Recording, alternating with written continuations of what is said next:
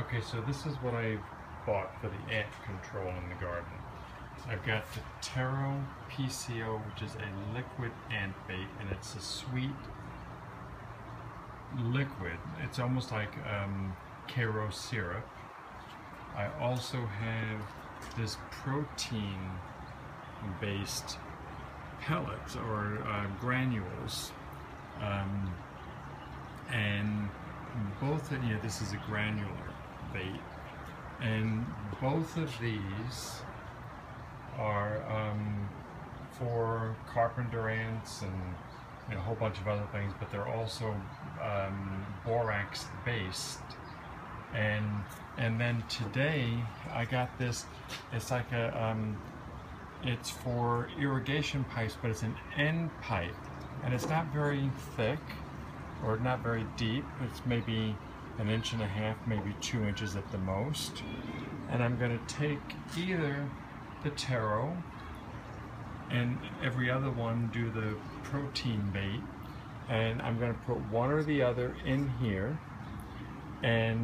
but in different areas of the garden or around trees, I'm going to make sure that I have both.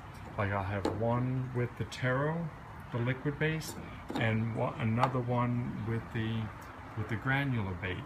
And I'll have, like, let's say for instance around a tree that I have a big ant problem in, then I'll put the two of them, and then after I have the bait in there, I'm going to put this on top, which is basically just, let me get this out, which is just this type of a thing. And so I'm going to put this in and then make this flush with the dirt, but I'll be able to see through it and see if ants are going into it and if it needs to be refilled or not. And when it needs to be refilled, I just take the top off and refill it. So, well, I can't do it with one hand. But anyway, so that's what I'm planning on using throughout the garden. I bought like 6 or 7 of them to try it, to see how well it works.